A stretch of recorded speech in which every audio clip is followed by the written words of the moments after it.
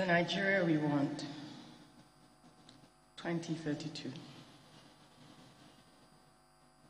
It is 30th of September, 2032. Nigerians are preparing for their 72nd Independence Day celebration. And the mood of the polity is elated and expectant. President Doshima Terso Atsue, a world-renowned nanophysicist turned politician, became Nigeria's first female president at the age of 45, in a landslide victory the year before. After successfully serving as Minister of Innovation, Science and Technology since 2027 under her predecessor, her exceptional leadership capabilities and performance track record earned her the party ticket in free and fair primaries. Madam President is scheduled to deliver her State of the Nation address at 9 a.m. the next morning, highlights of which have been circulated in advance to domestic and international media houses. According to the Financial Times, the country has enjoyed nothing short of a phenomenal transformation over the last decade, driven by daring, homegrown policies initiated by the former president and his cabinet of reformers since 2023. The economic growth trajectory now sees Nigeria ranked as 16th position in global GDP at USD 1.05 trillion as of 2031, the first African country to ever surpass the 1 trillion GDP mark in history. The country's economic strategy team is motivated by the fact that the aggressive fight against extreme poverty is yielding results, as GDP per capita has more than quadrupled in just under 13 years, from $2,230 per capita in 2019 to $8,897 USD today, with inflation consistently under 4% for the last 7 years. As a result, while reform efforts continue, over 100 million persons have already been lifted out of poverty as of 2030. With Nigeria's security challenges thankfully a thing of the past, the government's consistent investment of between 10% and 12% of GDP per annum on critical infrastructure for the last decade to bridge the infrastructure gap has yielded fruit. Amplified by significant private sector investments in power, seaports, airports, rail, roads, and broadband connectivity, Nigeria's competitiveness increased exponentially as productivity across the country in manufacturing for exports, agribusiness, across global value chains, and the services sector galloped, leading to the creation of millions of new jobs from growing businesses across the 6 geopolitical zones. With the completion of several critical long-term infrastructure projects in the last 2 years, and its giant strides in its business and regulatory environment, Nigeria is undoubtedly the location of choice for foreign direct investment by global investors, and is now consistently ranked the top 3 emerging market destination. Today, over 30 of the world's top 100 auto parts makers have production factories in the country. Last year, African countries imported $23 billion worth of cars and car parts from Nigeria, with many auto brands continue to make significant new investments in Nigerian factories, including Tesla, Toyota, Audi, BMW, and Nissan. 5 Nigerian commercial cities now have metros, and the Lagos Metro is Africa's busiest, carrying more than 12 million passengers daily. In addition, Nigeria now has about 600,000 kilometers of paved road network across the country, as well as active inland waterways. In human capital development indicators, Nigeria has made significant strides in health, education, and housing to achieve considerably remarkable improvements in just one decade. For health, life expectancy of an average Nigerian at birth has increased from 62.6 years to 71.3 years. Importantly, under 5 mortality rate of 1,000 births per child has decreased from 112 to 24. Maternal mortality has decreased from 917 per 1,000 to 117 per 1,000. With 95% of births now attended to by skilled health personnel, and over 110 increase from a decade ago. Today, Nigeria is one of the top 5 countries in the world in the use of technology in the classroom, particularly for teacher training and delivering of innovative education products to children in rural areas. As of now, undisputed leader in tech destination globally, Nigeria boasted of over 100 unicorns in the last 2 years due to its vibrant policy-enabled tech space that has continued to grow exponentially. And in culture, the country is now one of Africa's top 5 tourism destinations. After Nigeria's successful bid to host the next FIFA World Cup, there has been a significant inflow of capital into the country's sports value chain as a whole, as the excitement is palpable across the country. In the Science and Technology Readiness for Frontier Technologies Index of 2031, Nigeria now ranks 38th in the world, thanks to enabling policies of the then Honorable Minister and her colleagues. It's first in Africa, having overtaken South Africa, currently 54th position, 3 years previously.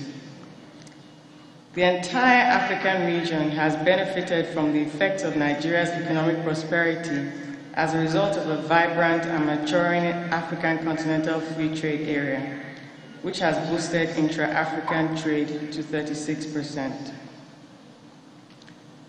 Global analysts have watched in amazement as Nigeria has come a long way over the last 10 years, becoming a textbook example of how an economy can turn itself around.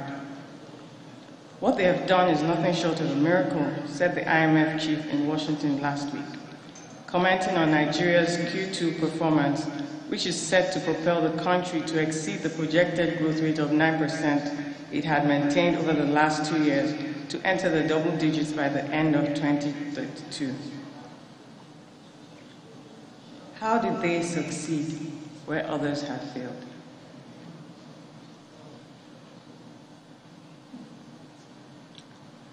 Our current reality.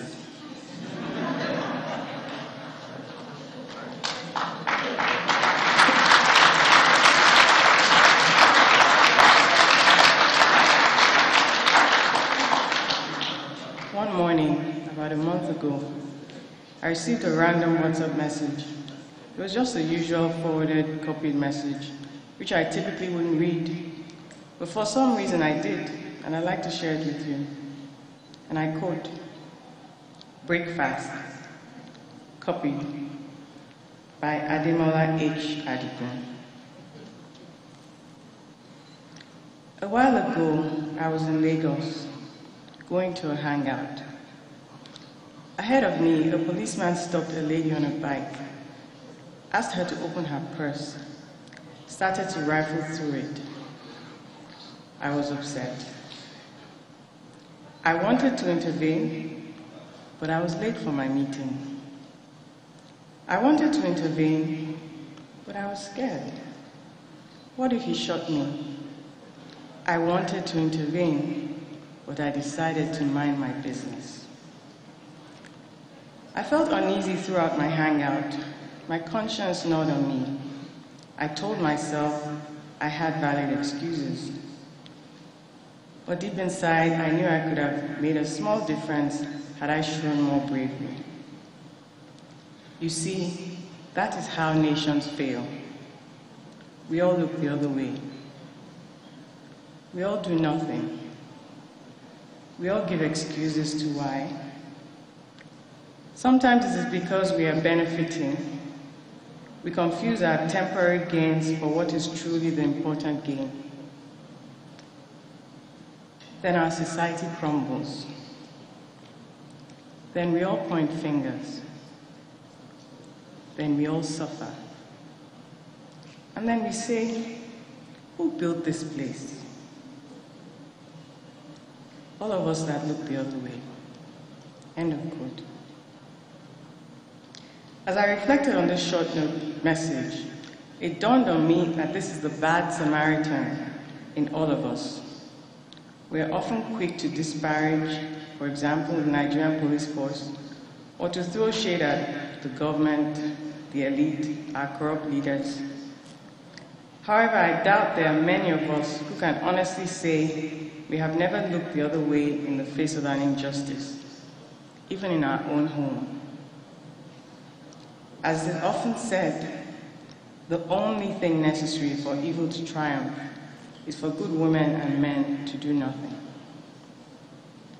Likewise, I doubt there are many of us who would openly admit to being the perpetrators of injustices, whether perceived small ones or significant ones, in, for example, our place of work.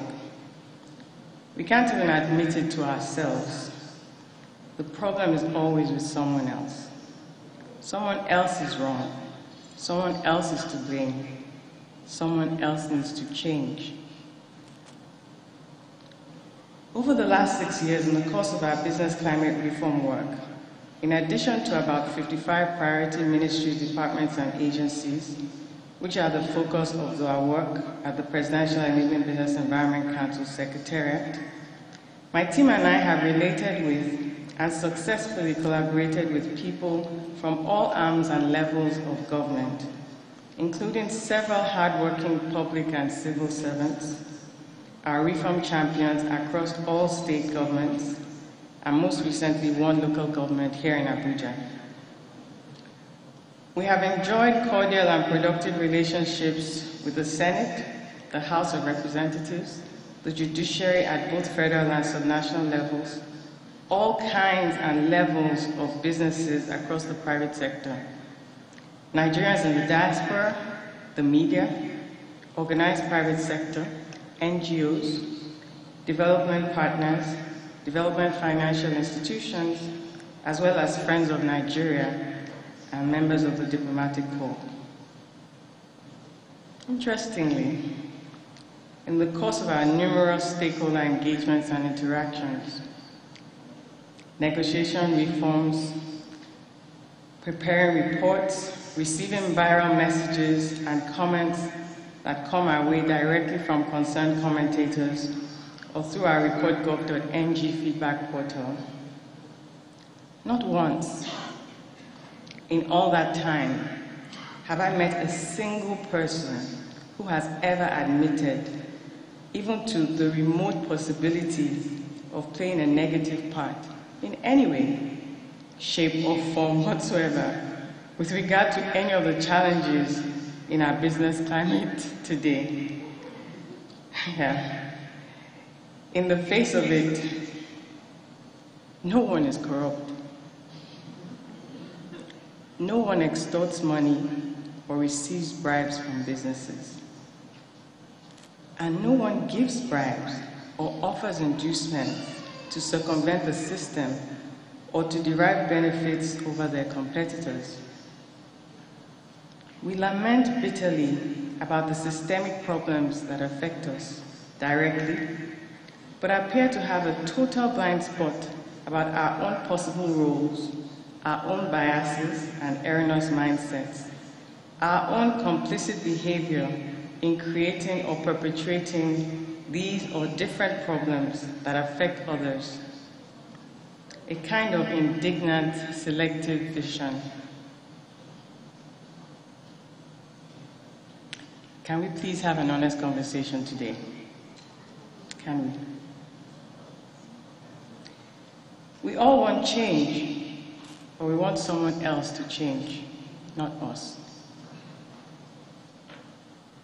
Thankfully, over time, we've been able to successfully facilitate small groups of reformers and stakeholders in government and in the private sector in dialogue to garner some level of trust and help them understand how their actions affect other people, either positively or negatively, and the ripple effect to all of us in our one indivisible Nigerian economy.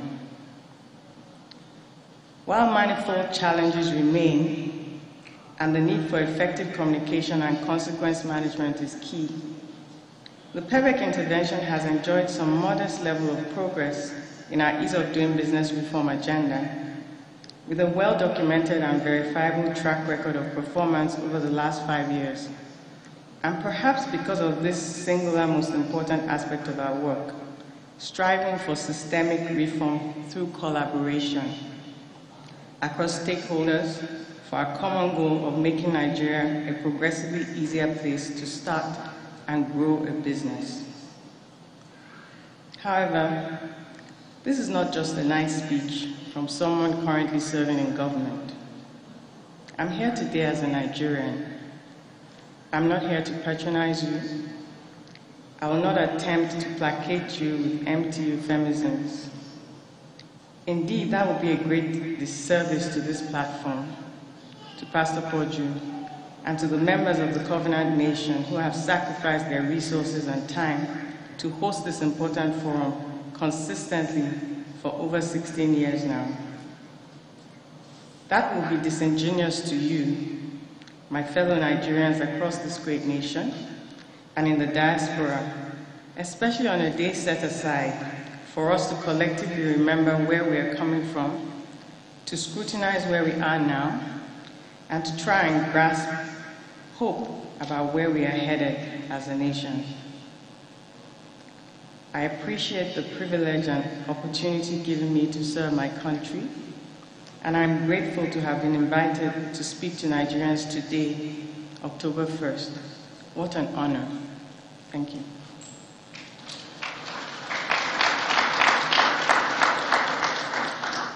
When Pastor Poju reached out to me a few months ago to invite me to speak here today, I was at perhaps one of my lowest ebbs concerning Nigeria. Yet I accepted immediately, thanked him, and made him and myself an unsolicited promise that I would not waste this opportunity. There is no denying that our current reality looks bleak. We appear to be at a crossroads in our nation's history. The polity is heated up, politically charged. Violent crime is on the increase, frequent kidnappings of children, senseless murders, and their persistent security challenges within and across geopolitical zones. The crippling foreign exchange rates, NSA's anniversary coming up soon. Many feel politicians are 6 and half a dozen, all about selfish ambitions and positioning for the race to 2023. Much of the good work being done goes unnoticed, is resisted or ignored, unappreciated. A breakdown of trust and communication. Sometimes, even for the bravest of public officials, I suspect the state of the nation is extremely daunting in its relentless negativity and manifold challenges that seemingly defy all odds to resolve. It is not an easy job, but from inception, I knew what I signed up for and why. When things cut really deep, pain and frustration, 2 steps forward, 3 steps back. When courage appears to fail all around and change doesn't seem to happen at all, is painfully slow or actually unravels. When fear of futility attempts to overwhelm me and I've contemplated giving up and walking away, I'm reminded from deep within me that I cannot. I simply cannot give up on Nigeria. I cannot give up on Nigerians. Fear is the opposite of faith. Will I ever see the Nigeria of my dreams? I see the undeniable facts in front of me right now, but I know Nigeria shall be great. So I try to stay laser focused. I block out the negative noise, whatever the source.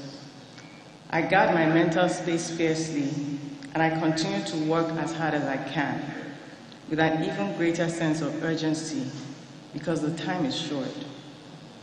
I continue to hope and believe and give my life, my prime years, for Nigeria. There's a choice I have to make daily, a cross to pick up daily. Actually, a sustained hope is forged from choices, reminders, and mental decisions I have to make several times each day, by His grace alone. How do we get hope in the midst of hopelessness? How do we encourage ourselves to go on? How do we forgive each other and not be paralyzed by bitterness? How do we build and grow together? Many Nigerians have switched off. Many have given up completely on Nigeria. Younger people are leaving the country in droves. They japa. Welcome to the new dispensation. Older people are actively supporting and encouraging their children and mentees to emigrate as soon as possible. Go. There's nothing here for you. Nigeria is a land that kills dreams and eats its young. Strong emotions, powerful words, severing ties, actual and figurative actions of separation. Because as a lead you can, but how many millions of Nigerians can? You are not wrong to be disheartened about the state of the nation. The pain and suffering is real. But I will still plead with you today that we all seek to respond and not to react to the crisis before us. Let us prepare for peace in time of war. Wherever you are, please do not turn your back on your country. Not in its hour of need, not in its hour of crisis, no matter what. Put on sackcloth, ashes, mourn, be angry, but do not sin. Do not make yourself, you were born a Nigerian, you did not make yourself one. And you remain one till the day you die. You cannot run, you cannot hide. It's just a fact. Please do not give up on Nigeria. Do not create a vacuum that lets others with ignoble intentions steal your God-given identity and birthright, the fat of the land. Don't make it so easy. Choose your own story. Create your own narrative about your country. Don't be a victim. Take responsibility. Take action. Be your own leader. Whatever we focus on gets magnified, whether negative or positive. And why should you bother? And why should I bother? Mordecai sent this reply to Esther. Don't think for a moment that because you're in the palace, you will escape when all other Jews are killed. If you keep quiet at a time like this, deliverance and relief for the Jews will arise from some other place, but you and your relatives will die. Who knows if perhaps you are made queen for just such a time as this. This was God's word to me in 2015 when I first came to Abuja to work with the Vice President. Today, I speak particularly to the crisis generation, our youth. You are by far our country's greatest asset as a nation. Perhaps you were born for such a time as this. Much as I would like to be able to say otherwise to you, the truth is that the journey will take first and foremost committed people, smart, hard work, tenacity, doggedness, knowledge, discipline, sacrifice, and time. As the saying goes, Rome wasn't built in one day, but then again, a journey of 1,000 miles begins with a single step. The faster we work, the sooner we get the country we want. A look at the history of any great nation tells us that there are no magic wands in nation building. I made a commitment to myself a while back that I will be mindful not to ask of others what I have not done or committed to do myself. Before I ask you to give Nigeria another chance, I owe it to you to ask myself, what does Nigeria mean to me? What does the Nigerian anthem mean to me? The Nigerian pledge, the Nigerian flag. I've trained myself to love green. I love buying made in Nigeria products, to dress in world-class made in Nigeria fashion, to be proudly Nigerian, to be patriotic and loyal in my spoken words about my country. And not just when we're winning an international soccer competition or a Grammy Award. What do the Nigerian people mean to me, really? Not just those who look like me or speak my language, but the others. If I do not like and love Nigeria and Nigerians, then what is the point? What do I see for Nigeria in my imagination, in my mind's eye? Wakanda Forever, the Black Panther movie. What do I say about Nigeria with my mouth? What do I believe in my heart? Do I really believe it? Do my actions match my thoughts and my words? What do I do for Nigeria? How do I serve? Love is action. Now fast forward to 2032, when Nigeria's history is being recounted regarding this current season. What would you have contributed? What positive, tangible things would you have actually done? What part would you have played in building your own nation? Not anyone else. You. Apathy, sharp criticism, constantly running negative armchair commentary on social media or with friends and family, making categorical statements with limited information, judging others, absolving self. I'm not responsible for the mess. I'm not guilty of any wrongdoing. I'm not corrupt. I'm not one of them. Or, I want to have other options in this time of my life, another passport. I'm not Nigerian anymore. But who are the people who form our society? You plus me equals we. The Nigerian assignment is a joint one. The responsibility is a collective one, positive or negative.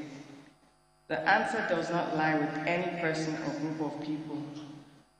We.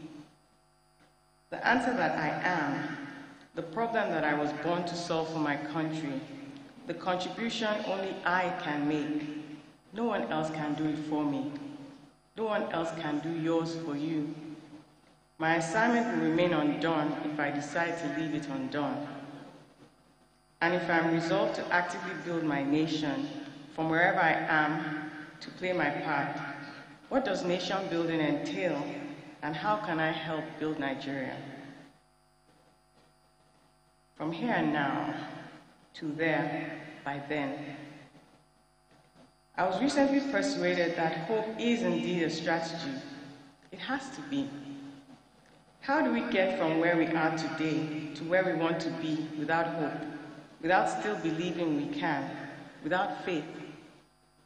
So, what seest thou? Let us see all men clearly. Let us open our eyes wide and see everything perfectly. Let our eyesight be completely restored. For me, how we got here today is not the issue. We are here. Many, many things have happened in the past 61 years of Nigeria's history. Many good things and many bad things. History is important, but living in a romanticized past, living on past glory, perpetual fault apportioning and division is not progressive or edifying. It can't be. I personally choose to reflect on being thankful for the good, thankful for how far we have come as a nation, even as I acknowledge we could have come much further. Taking responsibility for my own path, not perpetually blaming others, which poisons relationships and dissipates energies while changing nothing. I am not in denial. I am not absolving bad behavior. I simply choose to focus on the task at hand instead on how we can attain a dramatically better future for ourselves, our children, and generations yet unborn. I'm fully persuaded that we are responsible for our collective future, good or bad, because together we have the power to do and undo. We are not helpless victims, unless we choose to be. By now, no doubt, some people listening to me may be thinking I sound extremely naive. Does she really know Nigeria? Does she know this country? Does she know who we are? All that has happened. What those people did to us. What I lost. How all my life's dreams were dashed. The fire, the rubble, the desolation. I know.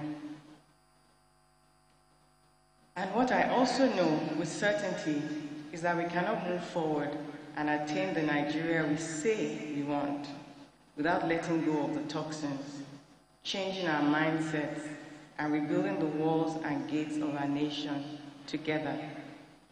None of us can clap with one hand. Not everyone will come along, but to me, our journey to the new starts with this basic step, now. We cannot take hold of the future while holding on to the past still, or even the present. Nigeria has had many missed opportunities. We've been known for our great potential for well over our 61 years post-independence. We have to dare to attain it, now. In some of the most poignant words gifted to the world by William Shakespeare centuries ago, which remain particularly relevant to us today, there is a tide in the affairs of men, which taken at the flood, leads on to fortune. Omitted, all the voyage of their life is bound in shallows and in miseries. On such a full sea are we now afloat, and we must take the current when it serves, or lose our ventures. How? The starting point, 3 quick illustrations. How do we start to take ownership and action to radically transform our nation? The great developed nations of the world today are not better than we are. Their people are not more talented or more brilliant, and there are few countries more blessed with such an array of diverse natural resources as this great land. However, we know from history that there are a handful of timeless and tried, tested values that have been exhibited by nation builders in great nations over centuries. To reform a society, I must first reform myself. To me, it's as simple as that. So the first one, have integrity. Personal righteousness first, then collective righteousness exalts a nation. Let us each determine in our hearts to walk with integrity daily as Nigerians, to decide individually and collectively to do what we know we ought to do, what we know is right, no matter the personal cost in the short run. Let us have boldness and courage to be the change we wish to see in the nation. Stop doing the things that we know are wrong. That everyone is doing it is no excuse. Reformers don't follow the crowd. Make integrity a habit. Do the right thing. Make a good choice always. Whether small or big decisions, do the right thing all the time, even when you think no one is watching. It doesn't make us foolish. It makes us great. Serve with excellence. Leave the selfishness, envy, and strife at the door for the sake of the collective good. Even when it costs you personally, personal sacrifice for the collective good. Ask not what your country can do for you, but what you can do for your country. President John F. Kennedy said this at his 1961 inauguration speech. He paid the price for reforming his country through extremely turbulent times with his life, which is why we're still talking about him today. I sometimes hear many Nigerians at home and abroad say to me with pity, "Jumoke, I love Nigeria, but I can never work in government." And then they go on to lament about all the things that are wrong with the government and with Nigeria. So if you don't do it, who should? To love Nigeria is to build Nigeria. To love Nigeria is to serve Nigerians with your A game in your productive years, even those who are not like us. We can disagree or have divergent views on issues, on outlooks, on religious beliefs, without hating each other, without killing one another. Resist negativity and apathy, one finger pointing at another, four pointing back at us. Let us lay down our pride, humble ourselves, take personal responsibility, accountability, and serve with excellence. What can I do? Love is action. Nigerians are exceptionally high achievers in every field all across the world. Let us all together decide to put aside our differences and to do whatever good work it takes with excellence and integrity and loyalty to replicate this excellence at home to fix our own country. Our work is our citizenship. Finally, be a visionary reformer. Reformers are creative innovators, agenda setters, global leaders with excellence from homegrown ideas. We must prove ourselves capable of organizing our nation into a meritocracy, devoid of ethnicity and nepotism and religious strife, for the sake of the common good. To lead with our best 11 stepping up to the plate to be counted, to harness our vast human and natural resources maximally. As a nation, we should not blindly imitate others with their own faults, mistakes, and hypocrisy. We learn and we take ownership and responsibility for our own destiny. No time for small dreams. Leadership is a choice to take responsibility, to sacrifice, to serve. If you are watching this, then you are a leader, an elite in Nigeria. Great leadership requires selfless service with integrity. When the leaders lead, the followers will follow. In conclusion, it is often said that our mobile phones today have more computing power than the computer aboard Apollo 11 did when humans landed for the first time on the moon. Yet half a century later, the event is still one of the most significant achievements of mankind. As Neil Armstrong took his first step, he famously said, "That's one small step for man and one giant step for mankind." Today, we know that space travel has been commercialized. This speaks to the power of vision. If we can imagine it, then we can achieve it. In Nigeria, we have the plans, we have the structures, we know what to do. What we lack is more committed people across all areas of nation building. None of us is exempt. No us and them. We are the people, we are the Nigerians collectively. There's no one else. When the dirty water splashes, it splashes on us all. Let us remind ourselves today that other nations have walked more difficult journeys, and some of them have come through more than all right.